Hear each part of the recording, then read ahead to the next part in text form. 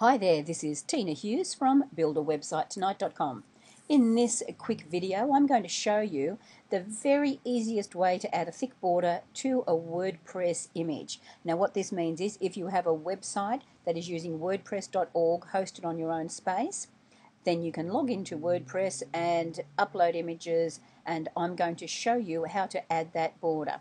Okay, let's pop over to one of my websites. On this page I have a small photo here at the top in the middle, and I'm going to add a thick black border to it. Now the amount of pixels that you add to it are entirely up to you, but I like to add between 40 and 60 pixels. So let's go into the WordPress dashboard and see how to do this. Here I am in the WordPress website. Now what I've done, once I'm at the dashboard, and the dashboard you can see is a button up here in the top left. Once I'm actually inside the dashboard, I can select different things. At the moment I've clicked on pages because I have a page and that's where the image appears. Then I've landed on a series of pages and chosen the one I wanted. After I click on the link for that specific page, I can then see this information. Now I can click on the image to select it, and something else I'm going to do that's very cool that you might not have done yet, see this little button here. This is called Show or Hide the Kitchen Sink. I'm going to click on that, and that gives me extra menu items. Very cool. Something else you might not know, right next to the kitchen sink is full screen mode. I'm going to click on this little icon that looks like a computer screen, and that takes me into what's known as full screen mode. Now it's easy to get out of that. Don't panic, I'll just move the screen down a bit. To get out of it, you just click on the same button again. Okay, so here we are. I'm going to click on my image.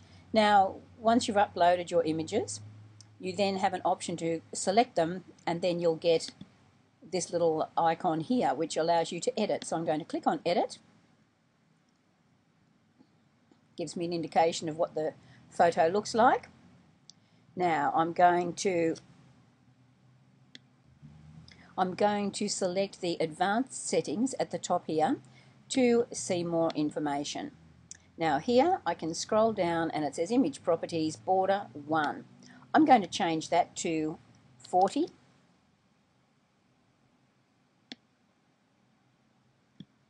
And then I'm going to click the update button, which is just here below that. Now you can see that the image has 40 pixels surrounding it. That might be a bit much. I'm going to go back in by clicking once, selecting it, and depending on the size of your photo or your image, I'm going to change the image properties to 20. Oops. 20. I'm going to scroll down to the bottom of this window, click on the update button. Ah, that looks a bit better. Yes, I like that. Okay. Now I'm going to put that in the center of the page, and I'm going to just select the text I want to move and click center. Move that to the center of the page. Now to save this information and to publish it, you need to go out of full screen mode. So up to the top here, I'm going to click on the full screen mode button, go back to normal screen, and then over here on the right hand side I can click the update button. Now I've popped over to the live page and I'm going to refresh this. On my Mac I can do Command R, on your PC you can do Control R. The image now has a border of 20 pixels all the way around, and the text I selected has been indented. That's it for today's lesson. I hope you've enjoyed it.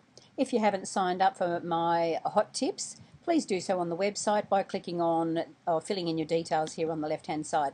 That's it from Teena Hughes saying cheerio from buildawebsitetonight.com.